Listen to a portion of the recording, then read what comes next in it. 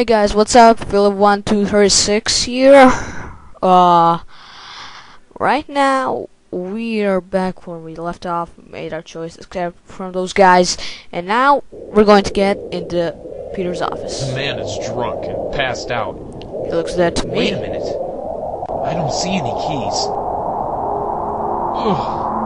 Not very pleasant. Not exactly my size, but here we go. And like you couldn't find any other way to get in. I mean, really. Excuse me, sir. Go right on ahead. Oh, and sir, I'll be leaving at 4. I suspect you'll have the keys to lock up shop, correct? Oh no. How can I find Pete's office among all those cubicles? Yeah, you don't know shit, but I know shit. I looked around for a while before I finally found his office.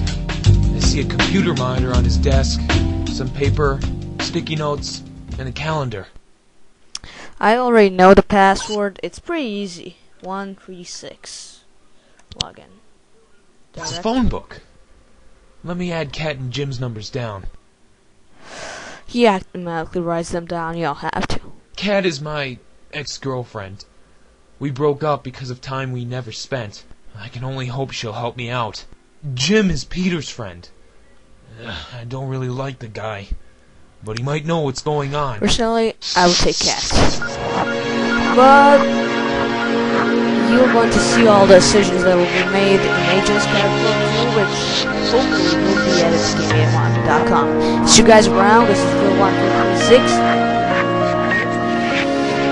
Finish.